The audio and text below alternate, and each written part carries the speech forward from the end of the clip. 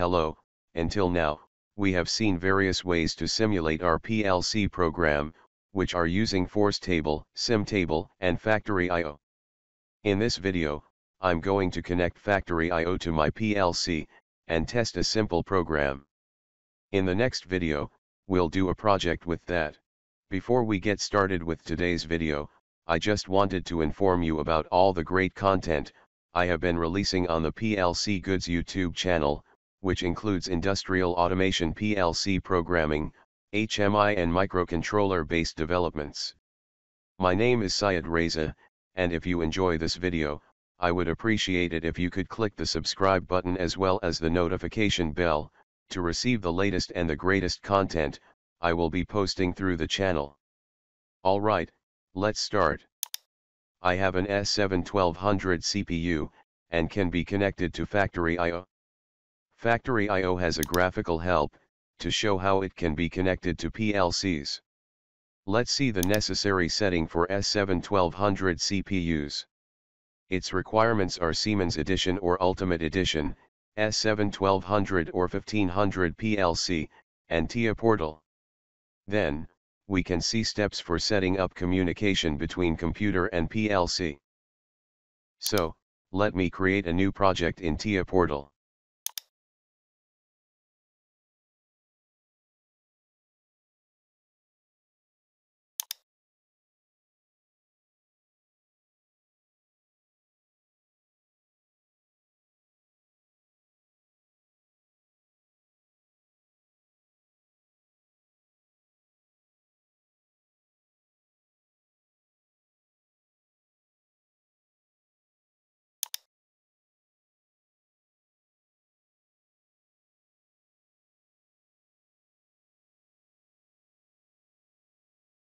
Well, the next step is configuring PLC in TIA Portal. Like previous videos, I select Configure a device, and click on Add New Device. As you know, here, I can find and insert my CPU manually, based on its article number.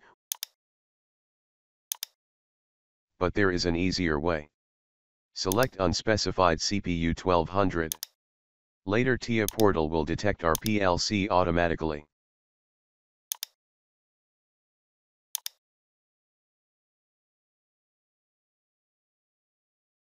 Now, we are on TIA Portal's project view.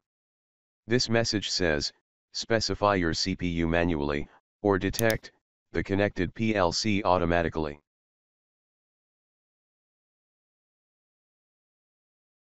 Now, I select the connection type, and click on Search.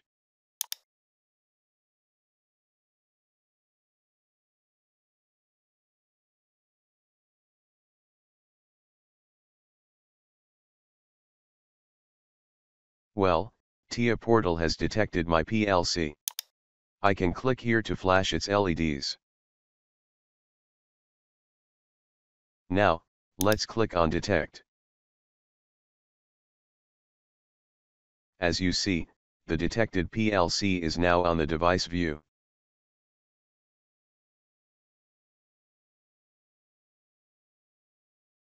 Pay attention, after these steps, if you are adding a PLC that is not in the same subnet as your computer, you will be prompted about assigning a new IP address to the network interface. If this window is appeared, click on Yes. Well, in the next steps, some properties of the inserted PLC need to be modified, to allow communication with factory I/O. First, we'll need the IP address of the connected CPU. So, let's go to its Properties panel.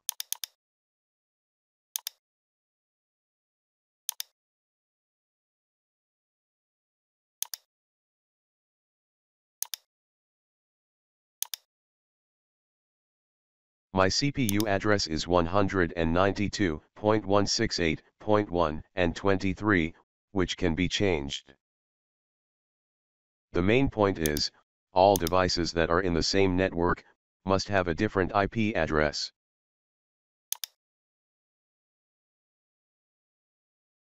Now, pay attention to step 10, which says, PLC physical inputs use by default the first memory addresses of input image memory.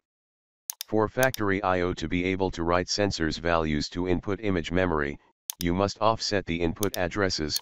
We recommend an offset of 10. Let's do this step in TIA software.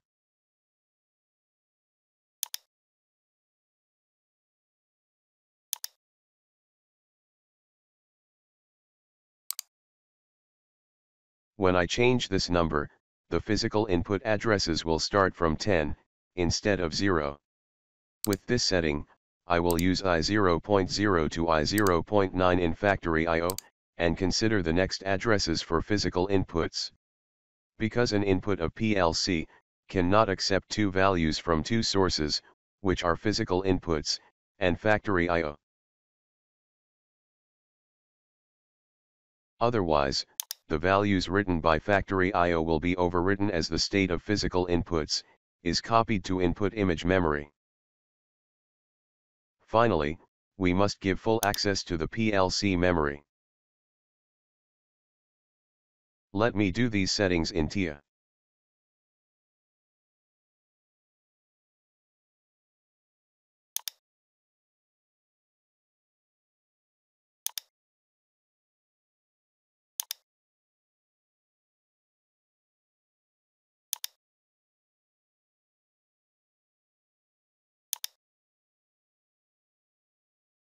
Alright, this setting is for PLCs with firmware lower than v4.0. Now, our settings must be transferred to CPU. Let me do that, like previous videos.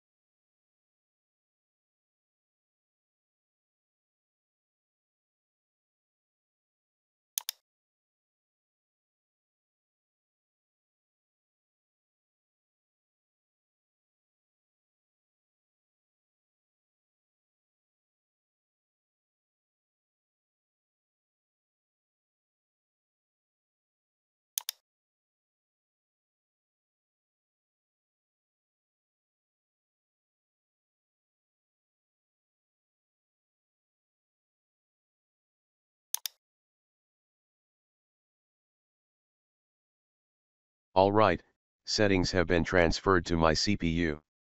Also, we need some settings in factory I/O. Let me show them. First, I select drivers from File menu. Then, I must select Siemens 1200/1500. Then click here, make sure the corrected PLC has been selected. And also here, the IP address of the selected PLC must be inserted correctly. Now, factory I/O can connect to my PLC.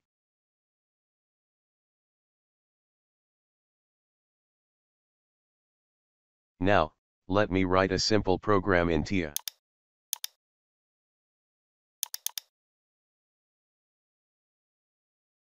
I want to use an SR instruction to turn on or off an output.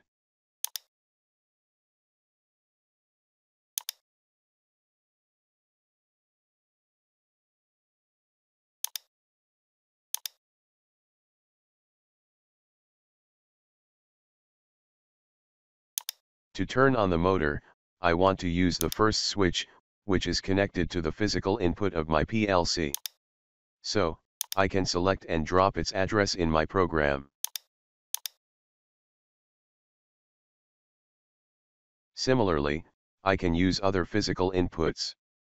But let me show you how virtual inputs can be used from factory I/O.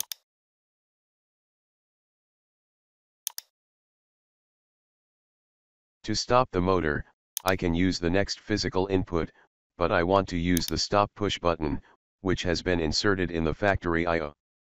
So, here, I can connect the inserted stop push button to this PLC address. Pay attention, These addresses are different from physical input addresses. So, to stop motor, I use the address, which has been used in factory I/O. Alright, let me define suitable tags for input addresses, and complete the program.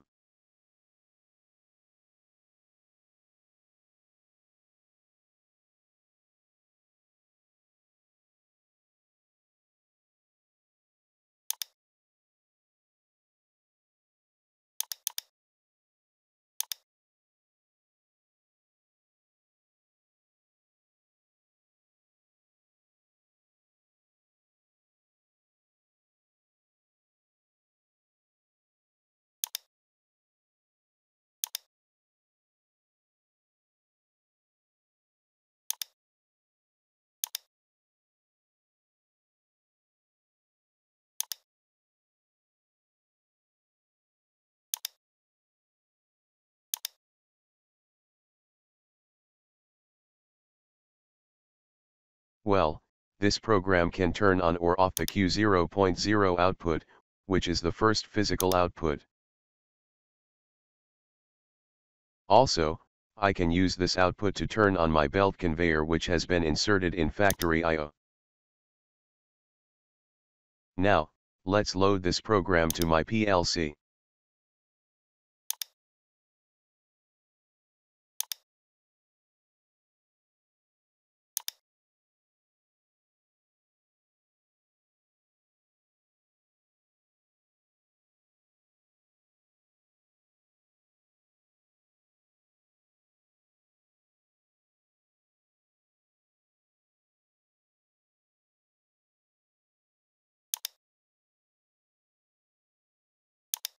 Well, it needs to stop the CPU.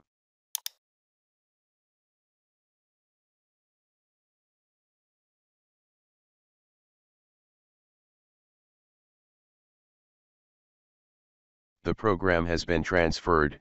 Now, I can start the CPU. If I selected no action, the CPU remains off.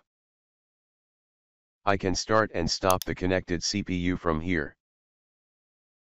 Now, let's start CPU, and activate program monitoring.